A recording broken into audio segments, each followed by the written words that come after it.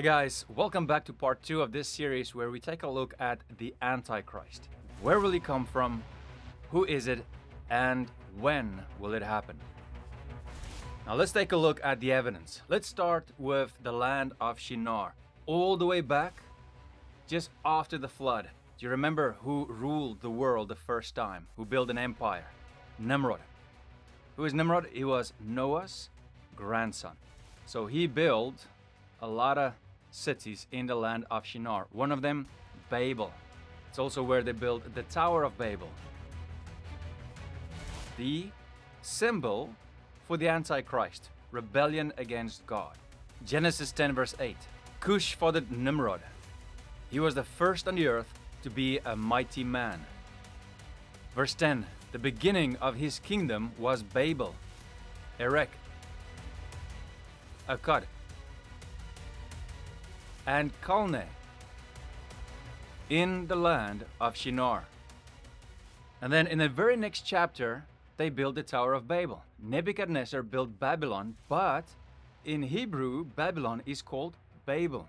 So this was an idea, a concept of rebellion against God that never stopped. This idea, this concept started there and it went through the ages even until where we are now. It symbolizes rebellion against Christ, men wanting to be gods themselves.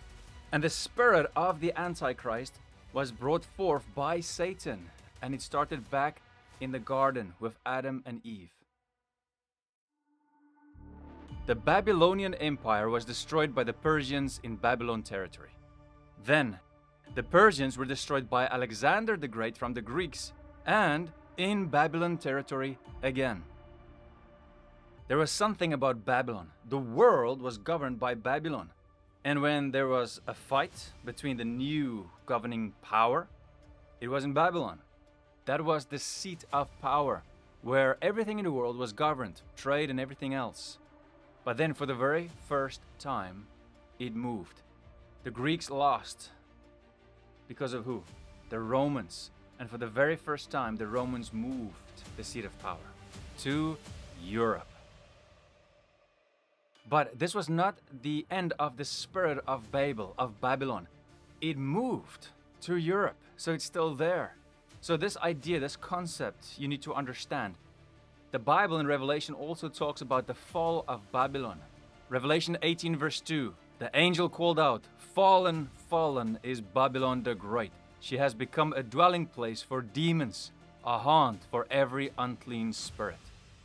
Now let me just back up a little bit and explain this. There's a prophecy about the nations that will rule after Babylon. Daniel 7. In the first year of Belshazzar, king of Babylon, Daniel saw a dream and visions of his head as he lay in his bed. Verse 3. And 4 great beasts came up out of the sea, different from one another. Now these 4 beasts, they represent the kingdoms that would rule after Babylon. Verse 4. The first was like a lion and had eagle's wings. Then, as I looked, its wings were plucked off, and it was lifted up from the ground and made to stand on 2 feet like a man. And the mind of a man was given to it. And behold, another beast, a second one, like a bear. It was raised up on one side. It had 3 ribs in its mouth, between its teeth. And it was told, "Arise, devour much flesh." After this I looked, and behold, another, like a leopard with 4 wings of a bird on its back. And the beast had 4 heads, and dominion was given to it. After this I saw in the night visions, and behold, a 4th beast, terrifying and dreadful and exceedingly strong. It had great iron teeth. It devoured and broke in pieces and stamped what was left with its feet. It was different from all the beasts that were before it, and it had 10 horns. This 4th beast was the Roman Empire, and it was different. It was very powerful, and it also for the first time in history moved the power seat from Babylon to Europe. And now from this beast will come the Antichrist. Read it with me. Verse 8, I considered the horns, and behold, there came up among them another horn, a little one, before which 3 of the first horns were plucked up by their roots. And behold, in this horn were eyes like the eyes of a man, and a mouth speaking great things. This is the Antichrist. First there were 10 horns, right? 3 of them were plucked out by its roots. There's only 7 left. And from them came the little horn, the man, the Antichrist. So let's take a look at the 10 horns first. What are they? They are the Germanic tribes who defeated Rome. They were 10. 3 of them don't exist anymore. Only 7 survived. The Anglo-Saxons, the Alamae, the Burgundians, the Visigoths, the Franks, the Lombarder, and the Suevi. But the Heruli, the Vandals, and the Ostrogoths were the 3 horns that were wiped out. So the spirit of the Antichrist, of rebellion against God, moved from Babylon to Europe, and it is still there today. Now, I'm not the type of guy who looks for a demon behind every bush, who tries to find meaning, that's secret and hidden in every kind of symbol there is. But let's just take a few minutes to look at some. Let's start with the flag of Europe. According to some, the stars on the flag are the crown of the Queen of Heaven that was worshipped back in the time of the Babylonians. So here again, Europe connected with Babylon, carrying the spirit of the Antichrist. Now read Revelation 17 verse 3. And he carried me away in the spirit into a wilderness. And I saw a woman sitting on a scarlet beast that was full of blasphemous names, and it had 7 heads and 10 horns. The woman was arrayed in purple and scarlet, and adorned with gold and jewels and pearls, holding in her hand a golden cup full of abominations and the impurities of her sexual immorality. And on her forehead was written a name of mystery, Babylon the Great, mother of prostitutes and of earth's abominations. And I saw the woman drunk with the blood of the saints, the blood of the martyrs of Jesus. Is this starting to make sense now? This is the same Antichrist spirit of Babylon that you see in Europe. The same false goddess that they worshipped back in Babylon, which of course flowed into the worship of other idols, other supposed gods, demons. This was also the case with Abram. Before he was Abraham, most of you know Abraham by now. Christians, Muslims, and also Jews. For us, Abraham is very important. But before he was Abraham, he was Abram. And his family worshipped other gods. Joshua 24 verse 2. And Joshua said to all the people, Thus says the Lord, the God of Israel, long ago your fathers lived beyond the Euphrates, Terah, the father of Abraham and of Nahor, and they served other gods. So this is also where some people say, Christianity stole their religion from other religions. But they totally forget about the time before the flood and where it actually comes from the beginning of mankind. But you need to understand that Abraham was from the land of Ur, of the Chaldeans. And they worshipped other gods, but also the moon goddess. They had a few Mesopotamian gods.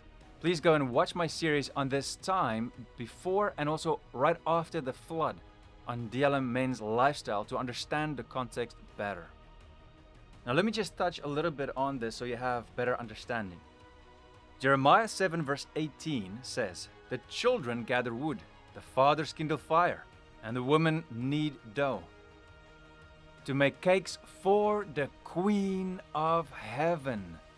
And they pour out drink offerings to other gods, to provoke me to anger. Now this moon goddess was Nimrod's mother. Yes, they believed she became a god, and they worshipped her and other false gods as well. Do you understand now why, after the flood, people became so evil again? The spirit of the Antichrist, rebellion against God, And this is why they built the Tower of Babel. Do you understand the connection now between Babel and Europe? Today there are people in secret groups who still carry this evil spirit of the Antichrist and want to create a one-world government system like Nimrod did before God stopped him. The same thing repeats itself over history because it is the same spirit of the Antichrist. You might have heard from many news sources like the Financial Times, Reuters and Politico that the EU Parliament building was made as a replica of the Tower of Babel, and it symbolizes the pride of man in rebellion against God. Why would the leaders of Europe do that? Think about it for a minute. Even here in South Africa, they connected the dots. News 24, for example, connected that building they created, the EU, with the Tower of Babel that Nimrod erected to kind of get the people together against God. And they even mentioned the New World Order. Let me quote it. Is it then not interesting that the European Union revived Roman Empire Parliament building at Brussels, Belgium, was designed in the form of an unfinished Tower of Babel. Also, a stylized Tower of Babel has been used to advertise the European Union's goal of human unification under the slogan, "Many tongues, one voice." The EU Parliament was completed in December 1999. And then just outside the building at Brussels, guess what statue they erected? The woman riding the beast of Revelation 17.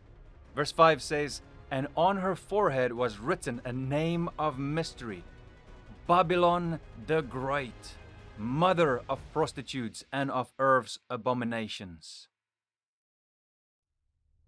Are you starting to understand this? It is a spirit of antichrist against Christ. Why do Hollywood, the news, the media, everybody, when they say, "Oh my God," or "Jesus Christ," not talking to him, they just say it because they use his name in vain. Why do they say that instead of other names like Muhammad or Krishna or these kind of things?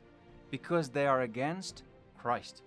And we already know that they started to attack Christians on all fronts, with political laws, trying to take away free speech, educating our children with lies in school, and trying to silence us when we want to talk about God. And then I'm not even talking about the 360 million Christians around the world that's being persecuted. And if you've been sleeping, yes, you heard me right. According to Open Doors, more than 360 million Christians suffer extreme or very high levels of persecution and discrimination for their faith, a rise of 20 million since 2 years ago. In the top 50 countries alone, 312 million Christians now face very high or extreme levels of persecution. They are getting ready for the Antichrist to come on the scene. When you look at Europe and even America, even some places in South Africa, all over the world, you start to see symbols of the Antichrist. I'm talking about anti-God symbols. And they came all the way from Babylon, Babel. And as you remember, Babel was like a ziggurat, right? The Tower of Babel. And what do we find on the $1 bill? A pyramid. The Illuminati pyramid with the all-seeing eye of Satan on the top, illuminating the rest of the pyramid with his knowledge of evil. And you know those words there on the bottom? What do they stand for? What do they mean? Novos Ordo Seclorum, a new world order of the ages. It is the same Tower of Babel, the spirit of the ages. A lot of men over the ages came and gone. Men who thought that they are gods. Men like Hitler. And some people said that Hitler was the Antichrist. He was a Antichrist, but not the Antichrist. He did not sit in the temple, and the Jews would not have accepted him as the Messiah because he wanted to kill them. So no, he was not the Antichrist. But what Hitler did was satanic. it was part of the Antichrist spirit. And he even used a man called Albert Speer to build a big place for soldiers to gather in Germany. And he built it after the altar of Zeus, also known as the throne of Satan. Now, does the Bible speak about the throne of Satan? Yes. Revelation 2 verse 12. And to the angel of the church in Pergamum write, the words of him who has the sharp two-edged sword. I know where you dwell, where Satan's throne is. Yet you hold fast my name, and you did not deny my faith, even in the days of Antipas, my faithful witness, who was killed among you where Satan dwells. Did you get that? It was in Pergamum, the throne of Zeus, aka also known as the throne of Satan. Zeus, I'll explain this a little bit later, but some of the other gods, they're just an allegory for Satan. So they moved it to Germany and called the museum Pergamum. The real Pergamum was in the country what we call today Turkey. And the Ishtar Gate of Babylon was also moved to Berlin. Do you see? The new Babel is in Europe. Babylon is in Europe. And they are getting everyone ready in Europe for the Messiah, for the Antichrist. They even portrayed Macron, the leader of France, as walking on water, like Jesus.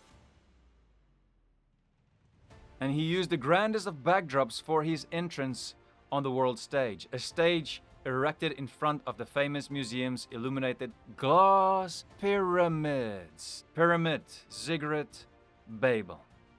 So the evil spirit of Babel moved over to Europe.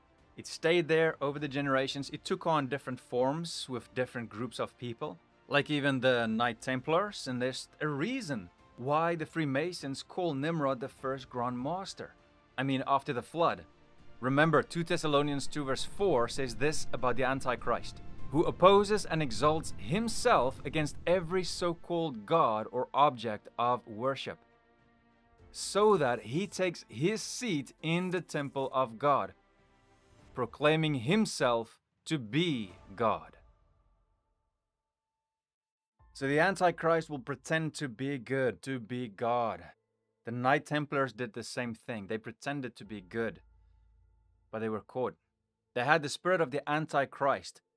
Let me just tell you a little bit about this. Remember, Jesus prophesied that the temple will be destroyed, and it was by the Romans. Matthew 24 verse 1. Jesus left the temple and was going away, when his disciples came to point out to him the buildings of the temple. But he answered them, you see all these, do you not? Truly, I say, there will not be left here one stone upon another that will not be thrown down. Now, the Knight Templars come in because people still regarded the Holy Land of God as God's land, and the Temple Mount. And the Knight Templars lived under the Temple Mount. That's why they were called the Knight Templars. They basically said they would protect people that would come to the Holy Land and return from it. And that's what they did. And they became insanely rich. Everyone trusted them. They thought they were good people until they were found out to have the spirit of the Antichrist. The King of France killed them. They found out that the Knights Templar, with the initiation ceremonies or rituals, that they would have same sex and pee on the cross and worship an image of Satan. This image was a man with the head of a goat. And the Illuminati still do that today. So even though they were stopped, the spirit of the Antichrist, of Satan, the dragon of old, already started to spread into other groups. And they continued until today, where they mostly control the world. In the next part, and the final part, part 3 of this series, I'm going to give you a roadmap so you understand how these secret groups spread and also how close we are to the end times. So if you haven't subscribed yet, please do so you won't miss that video. And always remember, God loves you. And I love you too. Bye.